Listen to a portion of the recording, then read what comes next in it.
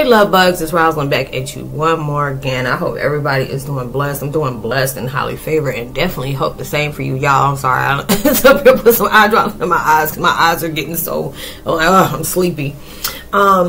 But anyways, you know, to my returning subs, my beautiful, you know, extended family, as well as the newbies, you know, my beautiful extended family as well. Thank you so much for the love and support. It is truly, truly appreciated.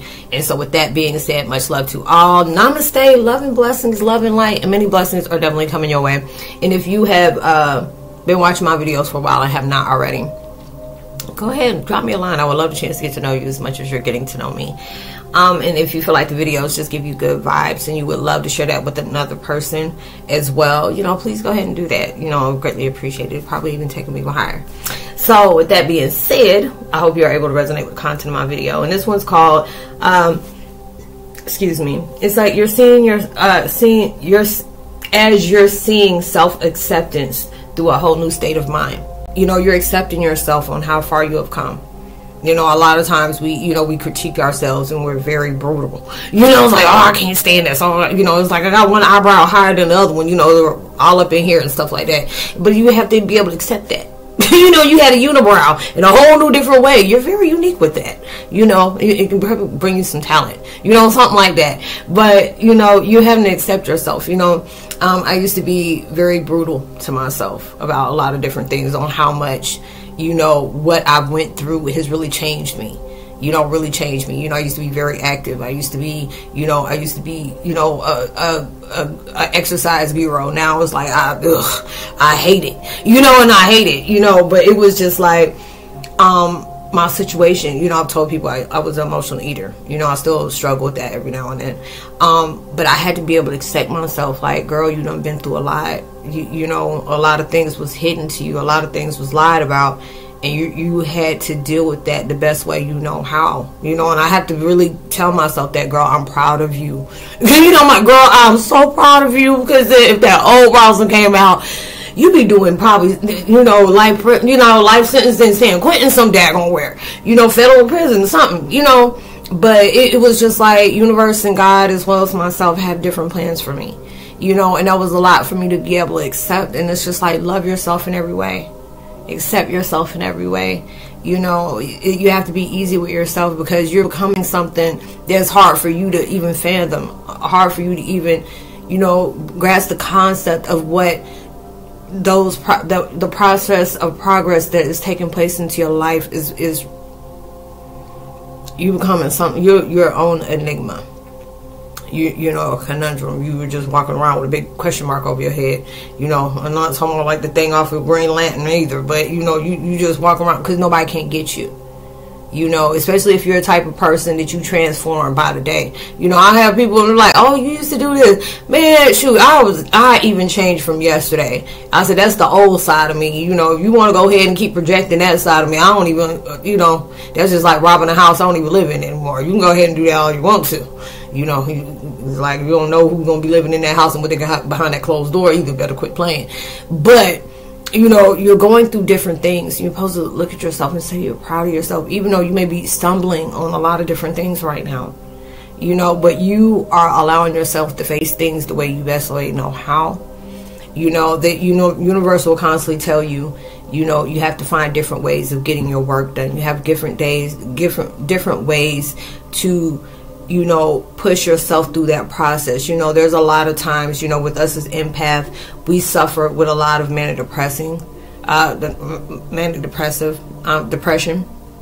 depression, you know, ADD, ADHD, you know, OCD, PTSD, you know, all those different things in our lives. And that's not easy to be able to do. You know, you're having a whole new, you know, state of mind of how you see yourself, how you see your world, how you see your purpose. You know, there's different ways that, you know, even when I'm in my videos, I have visions of different things, of seeing how much I've changed, you know, in the last few years of doing my videos. You know, there's a lot of people that have seen me, you know, evolve in so many different ways. It's been with me for a long time, and I've shown enough love, y'all. I appreciate y'all for that. There's like Christine, and, you know, Val, who else? Annie, goodness, Alex, you know, you've been with me for a while. Saint Anga, you know, from the UK, you know, me over there, you know, y'all been with me for a long time, and you see how much I've changed a lot in my life. And, you know, bringing that purpose, you know, it was a lot that I had to accept about myself. I just got disgusted with, you know. And it's, you know, it reminds me of that song by Christina Perry, like, talking about tiny victories. That song, that girl, I love that girl. She's an empath just like us, you know. She has beautiful songs. I loved her all the way from that song 1,000 Years, you know. It's a Twin Flame song that she had on Twilight, and it was like Arms and Words. Yeah, it was one named Tiny Victory in a song called Arms, and the Words, I think that's what it's called. There's like a few of her songs that I really truly resonate with. And she's, you know, and she says, you know, even though there's a battle, I can still pick my sword up off the ground. And that's so true. You know, you deal with constant battles. You may be having different addictions of afflictions that you're really trying to push through, and it's hard. You know, like I tell people, you know, if you're an empath that didn't have any kind of addictions, you know, and I always tell people addictions does not have to deal with be drugs or alcohol. It could be how you talk to yourself, how you treat yourself. There's people out there that self-harm. There's people that's out there that have eating disorders, you know, from the the trauma they constantly face. That, you know, we don't I'm not saying that everybody's like that, but there's a lot of us that has to go through some kind of coping mechanism to deal with what we face a lot of times, what we're trying to heal from, because you're facing a battle that a lot of people don't know about. You know, you're going through a lot of different things that you don't speak on. You know, you can tell people I'm fine, fine, fine, you know, but when that door closes, you're a whole hot mess. You know, I forgot what movie I was watching where this woman, she was going through so much and she kept telling everybody she was fine. You know, I'm okay. You know, like, well, girl, you don't went through this and this. Now, I think I was like, I dozed off from it, and I don't remember what movie it was. But when I woke up, you know, she kept on telling everybody she was fine. And, you know, and she's like, well, you know, I'm heading to bed. You know, I'll talk to y'all later. It was just, when you can have a blessing of having people that can be there for you, even through your roughest times, you know, that's beautiful. You know, but there's a lot of times that you try to stay strong because you don't want people to know how bad you're suffering. You don't want people to know you're breaking inside. You know, we good for doing that. Like, oh, I'm fine. And, you know, and they say that's the worst thing you can ever do. You know, if it's different, if it's an enemy who's looking forward to see you suffer, like, yeah, I'm fine. You know, go through things like everybody else do. But when you can have people that really worry about you, and you be like, I'm okay, but as soon as that door closes, you a whole hot mess. You just start breaking down and crying, you know, doing those different things. And, you know, it's normal. You know, there's a lot of people that are going through that, but you're accepting yourself and saying, you know, I'm not the person I was. You know, this situation has really changed me, and not realizing it changed me for the better. You know, it has me a lot that, you know, because a lot of times we can go through tragedies and it can keep you locked up in a box. Like, you don't want people to touch you. You don't want nobody to say nothing to you. Get real frigid. You can't be around a crowd of people. Or you can allow that to be that type of thing that gives some kind of life worth meaning to you. And oh my God, it reminded me of when I was watching the documentary. I don't know what took me to go watch that again, because it's still to this day, it just don't feel real. I was watching the 9/11 documentary, and they were talking about this. I forgot, there was this one woman named Marcy, I can't remember her name. But it was like, you know, you're seeing different things, because it was, when I was reading on all the different articles they had, there were certain things that I never knew about, you know, and I was all up in my feelings about it. I'm like, why the heck did you do that? You already know how you, that's in anybody, you know, seeing something like that. And, you know, when I had family, you know, that was there during that stuff, and it, you know, it just wrecked my nerves, because I remember my brother, he was going into the building when that happened, and I heard all that stuff going on in the background. I just didn't know when the phone call, you know, just dropped, and just went, it took me back to that moment.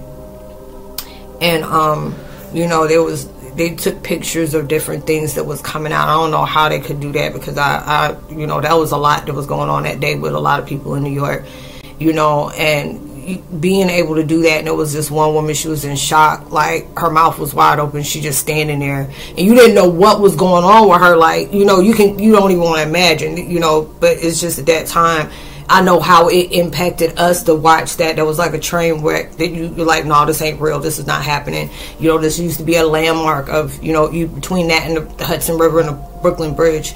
You know, those are landmarks that you see all the time in movies. And then you just seeing these two buildings coming down.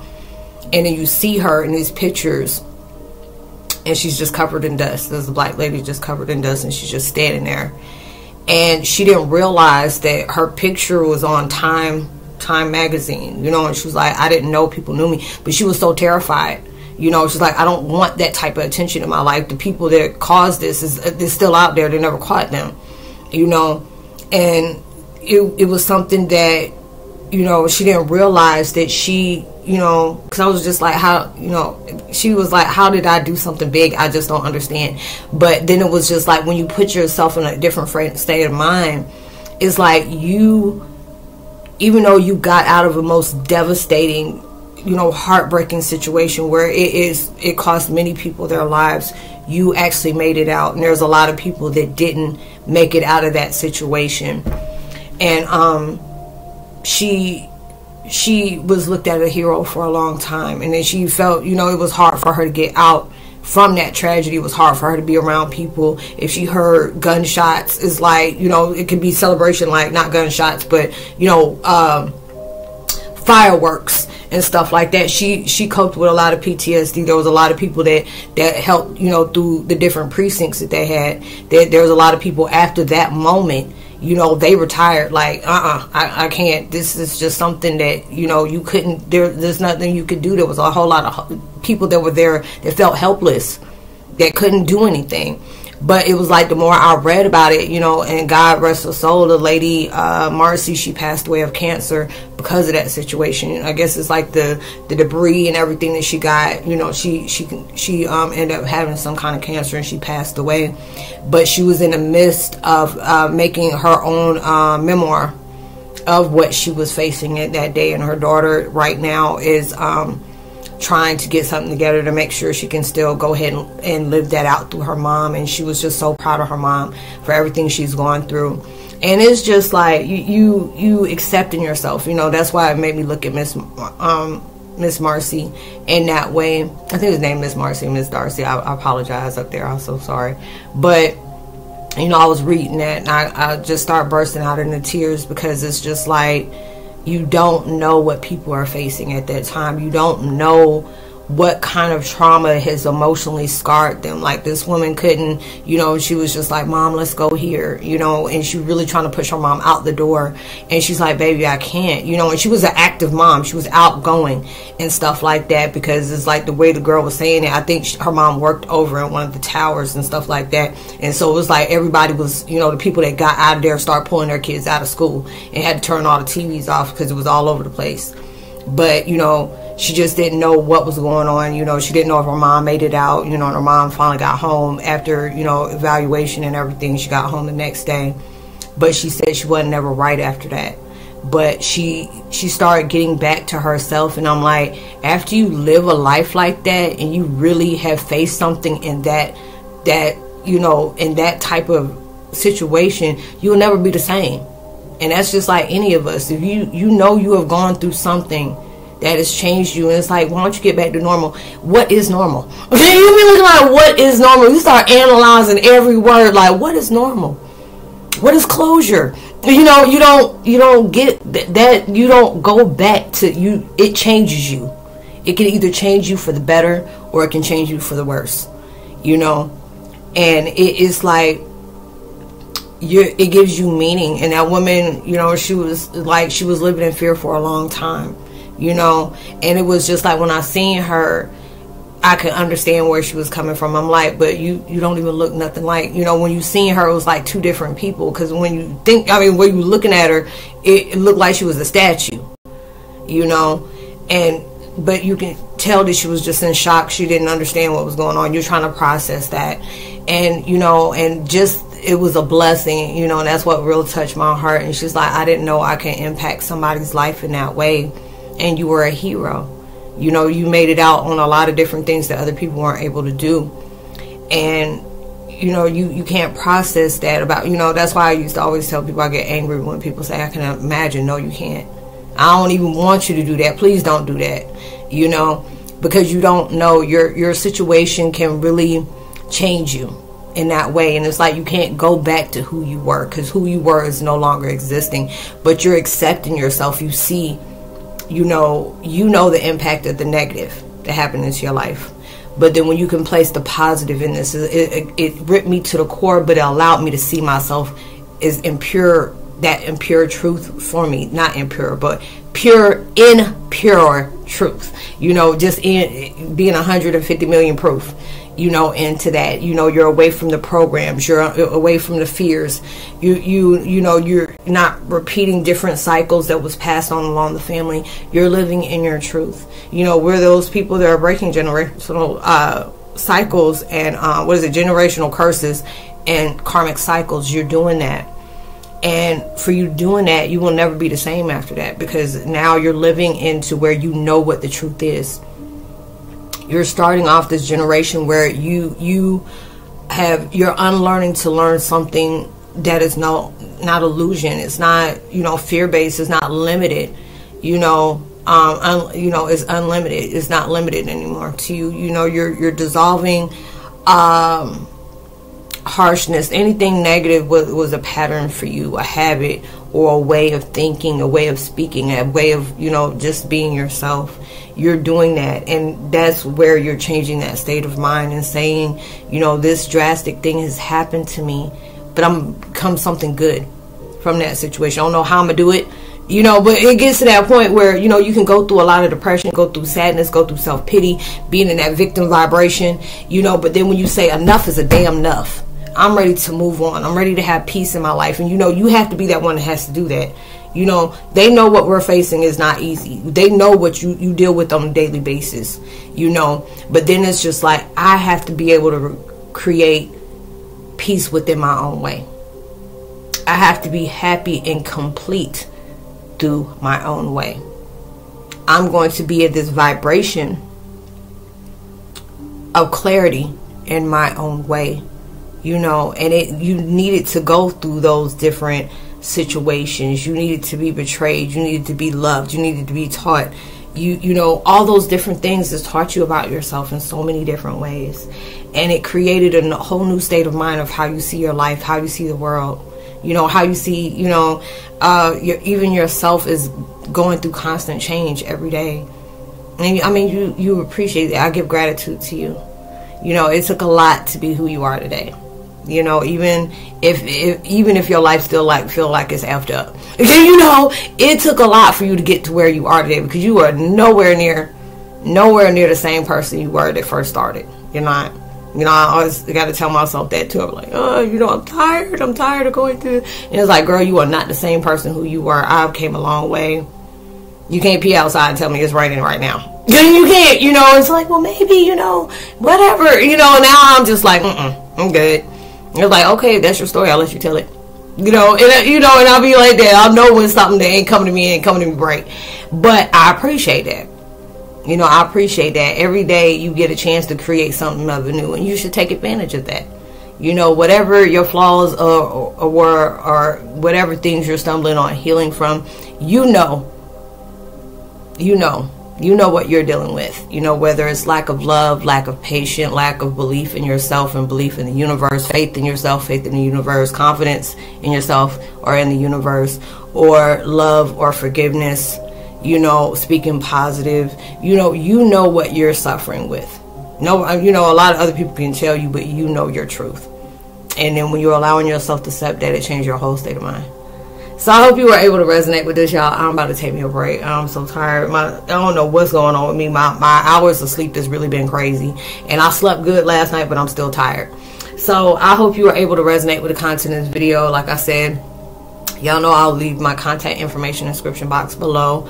It's all about spiritual networking. You know, if you need help understanding what's going on with you, or if you want to know if it's normal, nothing we do go through is normal, I can go ahead and save you that question. You know, we are not normal people. We are very rare. You know, a high commodity of rareness. You know, very unique. You know, and that's a beautiful thing. You know, nobody else like, why would you want to be normal? Why would you want to be regular? But we're extra of a lot. you know, extra of a lot. So, you know, I always tell people you can get in contact with me. A lot of things you don't feel comfortable with on speaking on here, you know, so people hit me up on the side, and I try my best to be able to help out the best way I can. You know, whatever we speak on is confidential. Julie, if you see this, if I haven't emailed you back later on today, because I know it's probably going to be an hour or two before you see this video, if you watch it, you know, I'm going to try my best to get back to you today. If not, I'll get back to you tomorrow. And I hope y'all have a blessed day. You know, I know you're going through a lot of different things in your life, and you're still probably just trying to find your way out the rabbit hole, or even out of a paper bag. Shoot, you know, we all got some issues we deal with, you know, but trust and believe you're going to get there. Trust and believe you got blessings that's coming. And just keep working hard. Don't give up on your dreams, no matter what you're going through. If you got to take a break, take that break, but get right back on that saddle. You fall off the horse, get back on the saddle. You ain't gonna never know how to ride. But, you know, just trust and believe. You got big, beautiful things coming towards you. If it wouldn't be hard. You know, it would be. So just allow yourself to keep moving. It could be there as soon as you expect it. You know, and whatever you're manifesting on, I put so much beautiful love on you and giving you so much more than you ever expected, any anticipation or whatever. And, you know, it's going to be beautiful for you. So, you know, even through social distancing, make sure you give out love, light, positivity, words, vibe, frequencies. You just never know. All those things will really take somebody a long way. And you'll see me on my next video. Much love to you. Peace. Namaste.